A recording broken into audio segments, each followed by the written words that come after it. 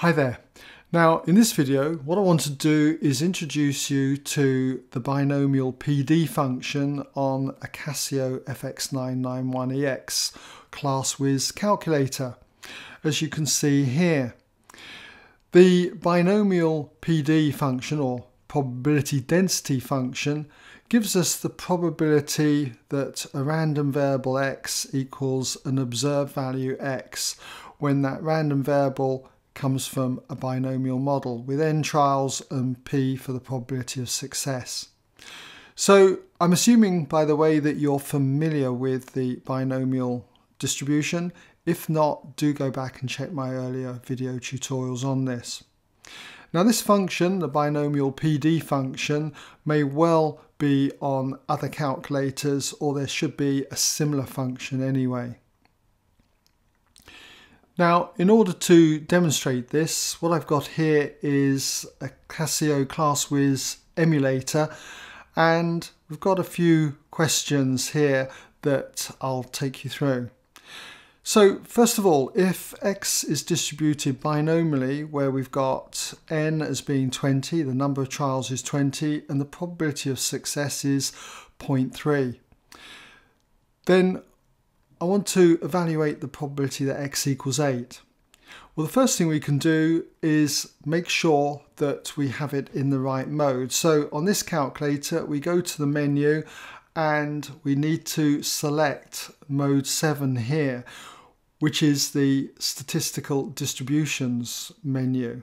Okay, so we can either do that by using the cursor and going to number 7 and pressing equals, or we could just be in any menu here and select 7.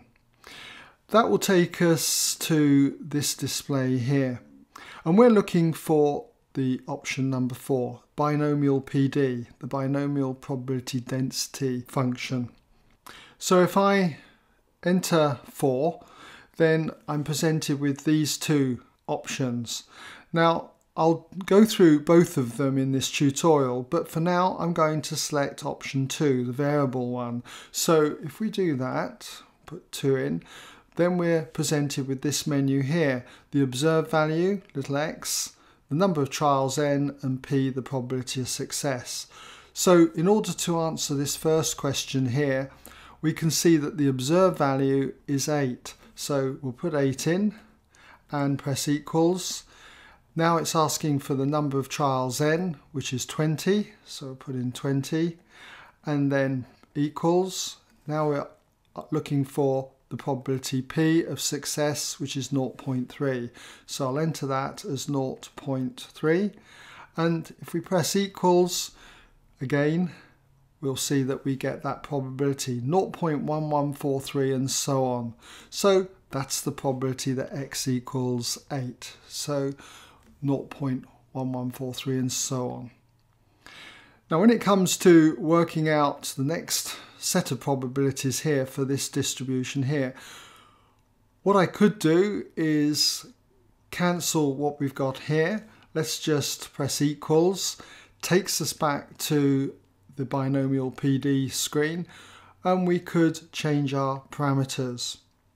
We've got the observed value x is now 7, so we could put 7 in, press equals, and n is now 16, so put 16 in, equals again, and for p it's going to be 0.4, so 0.4, press equals, and then equals again. So we've got the probability now of x equaling 7.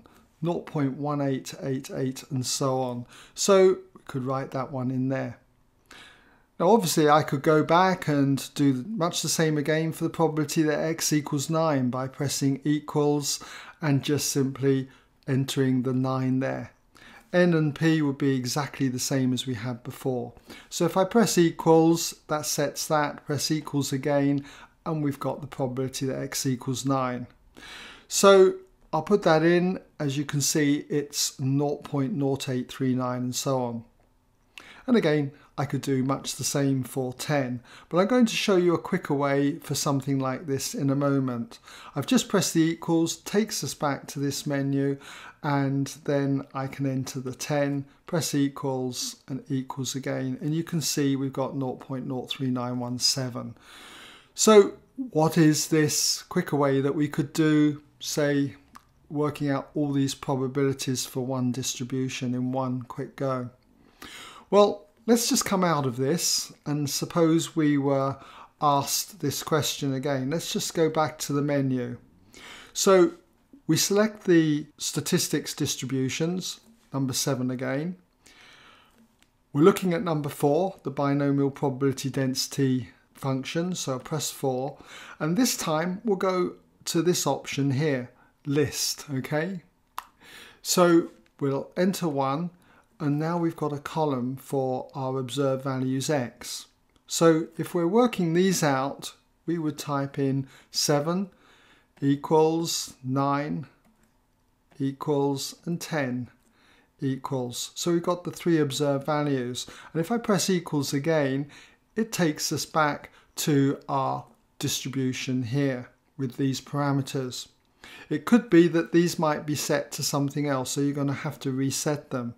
But by pressing equals here, you'll see that we've got our 3 values here illustrated in this column. So that's nice and quick when you've got quite a lot of probabilities to work out for the same distribution. Okay, so I hope that's given you some idea then on how we go about using the binomial PD function or probability density function for the ClassWiz calculator.